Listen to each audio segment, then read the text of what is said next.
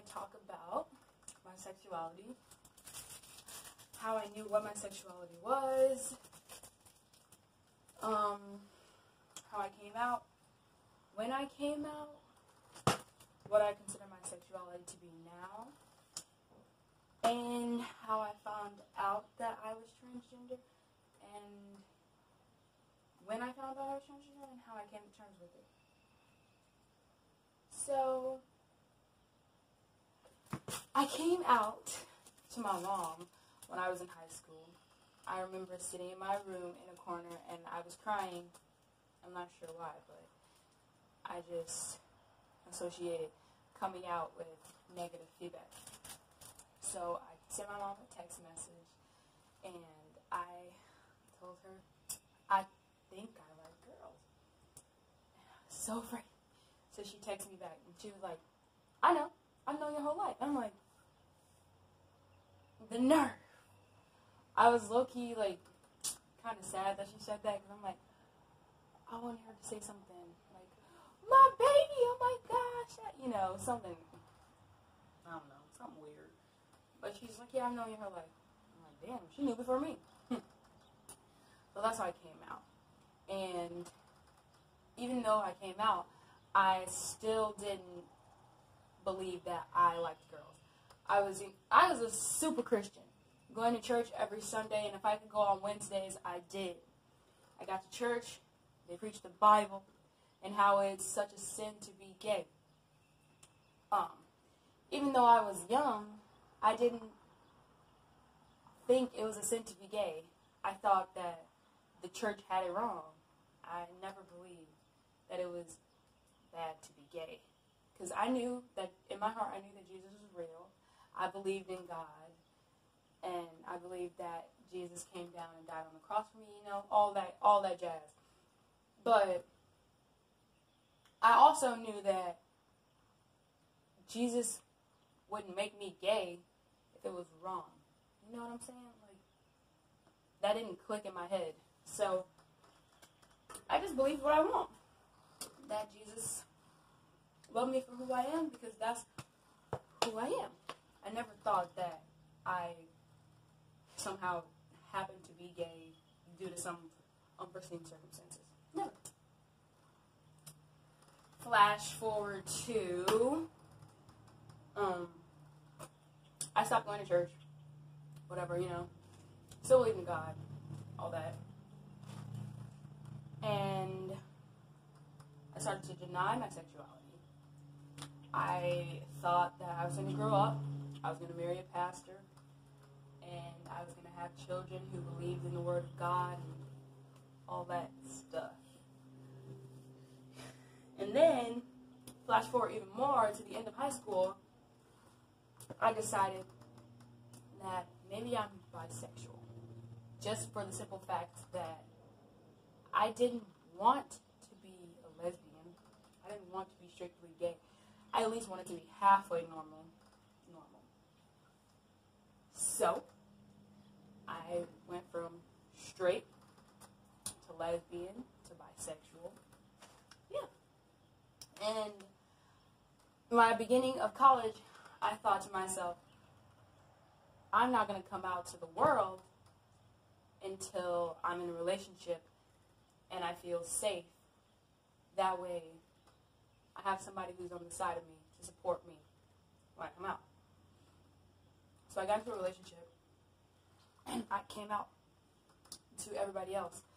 My friends already knew a little bit, but nobody knew how serious I was about liking girls. So I came out in college. My cousins, they were unaware. They were like, I still love you for who you are. That was cool. I loved it that my cousins still loved me. I never felt much shame for liking a girl, because, you know, it is what it is, and I don't know, not many people said much about me. My friends joked about it and everything. It was cool. I don't mind that. But toward the end of college, I'm still in college, by the way, but the end, when I should have been graduated, I started to realize more and more that I'm not comfortable in the female body, and I have never been comfortable in the female body. I know I've never been comfortable in the female body because I've never wanted breasts. I've always said how much I hated breasts and I don't need them. And my family members, I'm not going to name, would laugh and they'd be like, well, welcome to being a woman. This is what it's like, you know. And I'm like, I hate it. And they think I'm just being like, you know, typical girl. But, no, looking back, I think those are the first signs of me being transgender. Yeah. And as time passed, I knew more and more that I did not want to give birth. Because I love the idea of giving birth. Like, it's beautiful and everything, but I can't imagine myself giving birth because I don't consider myself to be female. So that's just not for me. But I've always known that I wanted to have kids, not to give birth. So when I first came out, is when I started to notice that I was uncomfortable being female. And I didn't want to continue wearing skirts. I didn't want to do any of the typical female stuff or, you know, have the gender role of female, whatever. The person I was in a relationship with, I asked her, would she still love me? Would she still accept me if I were to dress more masculine? And at the time, I didn't consider that a sign of being transgender either. I just thought that was being androgynous. For a while, I considered myself androgynous. And towards like sophomore year of college, I think I called myself non-binary, but with she, her pronouns. Mostly she, her pronouns, because a lot of people talk about how they hate they, them pronouns. And it hadn't even struck me to use he, him pronouns because being transgender just wasn't an option, I guess. Flash forward to now. I'm in a relationship, and I'm happy, and the girl I'm with is very supportive. And she didn't care. We got together, and she met me at the stage where I was, like, you know, I would dress androgynously. I dressed feminine one day, and then, you know, more masculine the next. And she accepted me for whichever way I dress, which was pretty cool. And, yeah, so I started to get more comfortable with the idea of being more masculine. And then transgender started to come into my head, like, I guess I became gender dysphoric. I did not like my boobs even more than before. I would think to myself, breast cancer wouldn't be bad because then I could get my boobs removed. Or I'd want to, like, severely, like, stab them or something so they could be damaged and be removed, you know? Things like that that don't make sense to a normal person, but in my head it was totally logical. And I just hated my body even more. I refused to wear any form-fitting clothes, any clothes that are considered feminine, you know, just dress more masculine. And there are some people in my family that didn't really accept it, but I still did it anyways. Finally, I came out as transgender maybe 3-4 weeks ago. And that was hard. I didn't get any negative feedback from my immediate circle here in Missouri. Nobody said anything bad about me. They were 100% supportive. Everybody was asking, like, do you want to go by he, him pronoun? So everybody's making an effort right now to call me he. So I changed my name on Facebook to Jaden because I like that name, and that's the name I want to be called. I don't want to be called Jasmine anymore, but legally I kind of have to right now, but I'm working on it. Yeah, so I didn't get any negative feedback from people here in Missouri that are my friends or my girlfriend, but I was getting a little bit of negative feedback on Facebook, and some of it was some of my friends from Chicago, and they weren't being like negative to hurt me, more so as a joke. But it still kind of hurt because being transgender is hard enough, and you see what happens to transgender people in public all the time, and it hurts. And you don't want that to be you, but it becomes your story, you know what I mean? And I don't know. A lot of my friends would say they'd still call me Jasmine purposely. A lot of them would misgender me. A lot of people would say this girl who thinks she's a boy. And it hurt.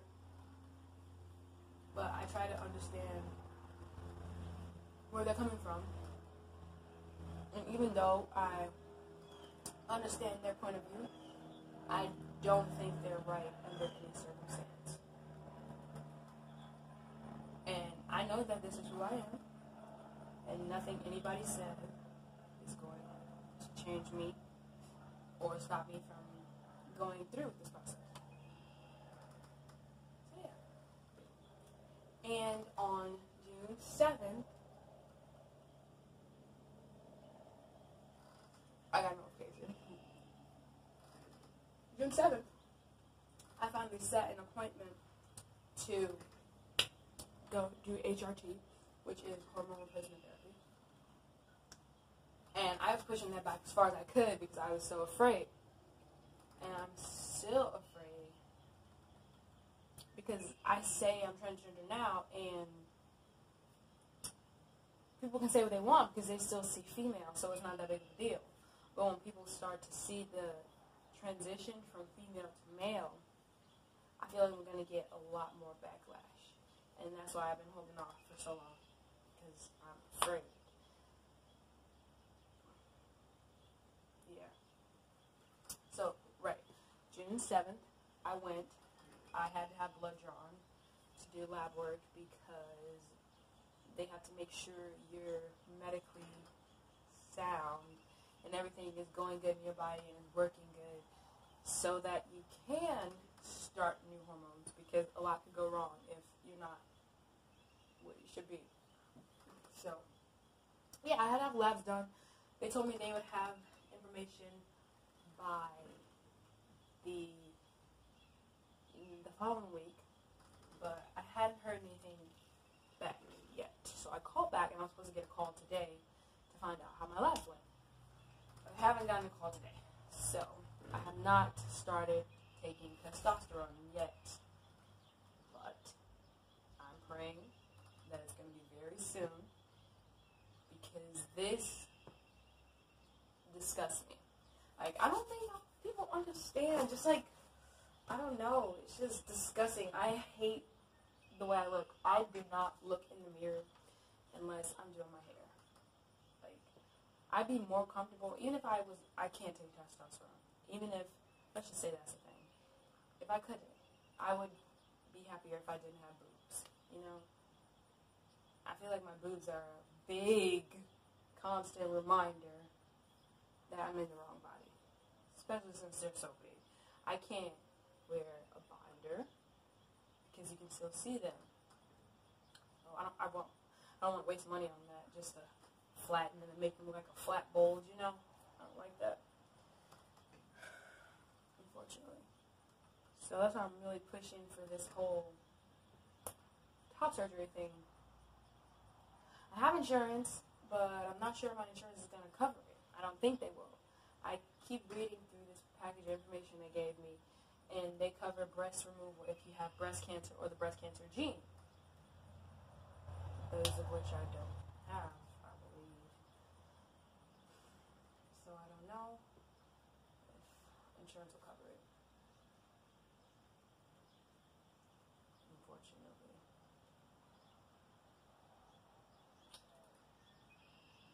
But yeah, so about this whole transgender thing, I have been thinking about being transgender for the longest time, and it's never registered in my head. It never occurred to me. Like, I never thought, oh, I'm transgender. You know, I thought I was just obsessed with it. You know, I used to watch videos of this transgender male to female named Jazz. A lot of you probably know who she is. I would watch a lot of her videos, and that was way before college. And she was still like a little kid at that time. And I liked it. Like, I liked the idea. That made me happy. And I would always look at transgender, like, phalloplasty and all that other stuff. But it never occurred to me why I was looking into that stuff. Now that I'm older, I have a better grasp of who I am. I did more research. And I understand more. And I realized that a lot of my happiness comes from not being who I was meant to be. I'm stuck in a body that disgusts me. And a lot of people don't understand what it feels like. Especially, I get calls from family members a lot, like, what is this whole name change thing on Facebook? I want you to change your name back to Jasmine on Facebook. Or people be like, why do you want your breast removed? Like, that's stupid. Don't do it. Please don't do it. And I'm not mad at them because, like, I understand this body is who you've known since I was born. Like, I understand. But at the same time, I want you to understand me. And I also want people to realize, what good does my breast do you? You know? Like, why does me having breast appease you? Well, doesn't my happiness matter? Is what I think. Why would a person who's biologically related to me care about me having breasts? It's just a little food for thought. But yeah. And I am scared for this process, especially since I work in a hospital, and I can't say much, but for HIPAA laws and stuff, I don't want to violate that, you know. I've seen transgender patients, and I've seen my coworkers not react well to them, misgendering them, and calling them by their dead name. I've heard a coworker say something along the lines of, that's just a boy who wants to be a girl. That's just what they are, and refuse to call them by the gender that they prefer, or the name. And I'm afraid of that. Because yes, that patient was, yes, that person had to deal with that. But they don't know that my coworker was saying these things, and they didn't know that my coworker felt that way. I heard these things. I know that my coworker felt this way, and I work there. And nobody at work knows this about me. So when they finally start to see the changes, I'm scared for what's going to happen, or what's going to be said, or what's going to be thought. What's worse than hearing people talk bad about you is thinking and imagining people talk bad about you, because it's just so much worse in your head, you know. It's scary.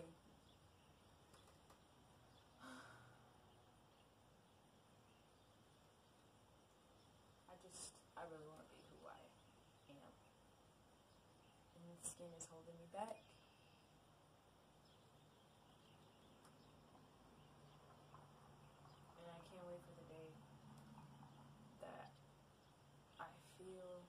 good with the way that I look. And I know there's a lot of people who can say all these bad things, and I know, like, I know all the arguments, and I know all the religious arguments, and frankly, I don't care. Say what you want, comment what you want, but just because you're saying these things doesn't mean I'm going to stop pursuing what I'm pursuing. Doesn't mean I'm going to change who I am. None of it. It just means that you are a jerk. So, yeah. I hope that one day we'll be able to accept transgender people and, you know, be able to love them. But why is it a problem? You know, like, that's my biggest question about all this. Is why is it a problem for a person to change their physical, the way they look physically? Because in their head, that's not who they are. You know? So, why is it a problem to change how they look? Why does it bother anybody? Because it's not changing who you are. It's not changing the way you think. So, I just don't understand. Just like homosexuality, I don't understand why it's a problem. I think it's because of religion. That's why religion is a problem. Because people think the Bible says homosexuality is a sin, so homosexuality is obviously bad. But if the Bible didn't exist, would homosexuality be condemned? No. The Bible is trash. I believe in God, but not the Bible, you know? Like, I don't know. And even then, that's a complicated subject. But same part of the Bible that says this, people say, the Bible says it's a sin for man to sleep with man. Okay. The Bible also says it's a sin to wear clothes of mixed fabrics. The Bible says you also shouldn't eat shrimp. But the same people who condemn homosexuality are the same people who wear clothes of mixed fabrics and eat shellfish and shrimp and whatnot. So, I'm dizzy. I get motion sick really fast. Thanks for watching. Tune in. I'm going to have more videos for you to watch about this whole journey and my life in general, and some vlogs that you guys are sure to enjoy. Maybe some outfit things too. But like